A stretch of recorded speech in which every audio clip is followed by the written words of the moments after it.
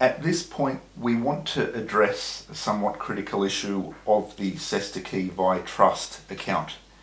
It is a major part of why people are involving themselves in this field of research. It's a critical aspect of people being able to free themselves from the system and go from the public to the private. Now, you've given me some information which I believe comes from the Vatican Law book. Yes. Specifically, I'm referring to Canon Law 2057, which pertains to the Cestui Que Vie Trust and how the Vatican is supposed to act or conduct themselves when they are approached by a person who is, in fact, leaving the system to go private. That's correct. The Vatican, of course, is the Vatican, which is the holder of all corporations. The Crown Corporation, any corporation on planet Earth, is incorporated with the Vatican as the holder of all corporate estates, and all corporate trusts are held by the Vatican as an institution. The Vatican is not a person or anything, it's just another huge big corporation, but it is the mother company holding all the other corporations. And obviously this Canon 2057, anybody can just Google that and look it up, and you'll find heaps and heaps of references to it, and it's also off the Vatican website.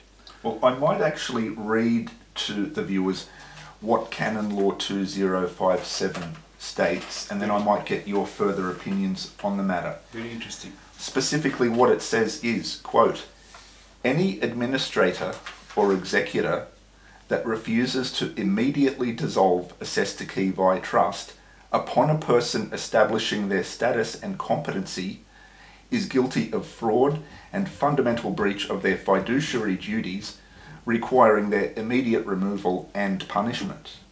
Yes. Now this is quite interesting, because there's a particular word here that pops up which says is guilty of fraud and fundamental breach of their fiduciary duties.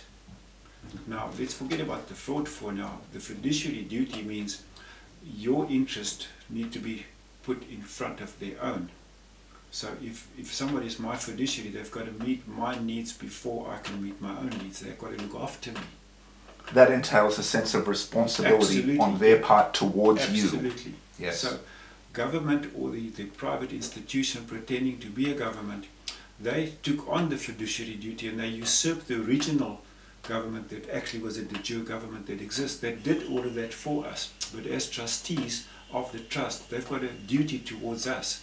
And everything that we are paying for all the time should be coming from the trust fund that was created, as with them as the trustees, to pay for all our bills, all our fines, all the licensing, all the taxes. It's not our obligation. Those are their bills that they need to pay, not us. But they made us the debtor in the system through the birth certificate fraud, and out of that came the surname, which is the debtor in the trust account, which is what all this writing of how to write your name, the live life claim, and this complete process is all about.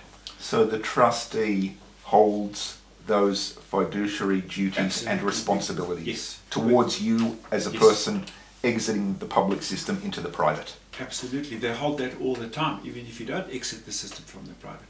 But they, because of the role playing in court that they do, the magistrate is your fiduciary, but he reverses the role and he makes us the trustee.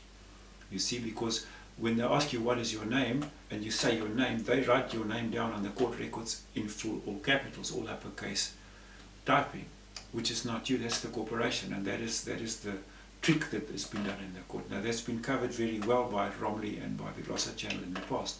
People can go back and re-look at those videos. This is just the Cestui Que Vie Act itself, obviously, that still looks like this. This is off the England's UK website. You can still look this one up. It's still legit, it's still standing, it's still valid, absolutely 100%. And section 4 is the interesting one. Section 4 says, if the supposed dead man proved to be alive, then the title is revested. Action for mean profits with interest. And this is where the Canon 2057 comes in, and where the fraud comes in. Because these assets in trust, all the time that were held in trust, those assets are me and you. Our bodies, our corpses, our corporate entity has been held in trust as a bonded surety against which the currency in the system is being printed. So we are the collateral against the money that we spend all the time. We are the capital.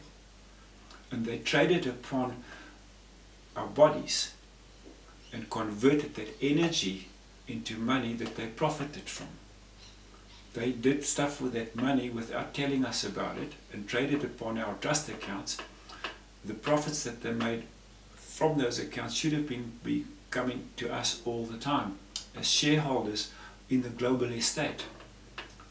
The minerals from the Australian mines should be come back into Australian soil. Do they? No. The garbage that gets exported to China and that we buy back from China as newly produced goods, why don't we produce it here? That is the whole system, is that you've got a foreign entity similar to a parasite sitting on top of Australian soil, sucking it dry.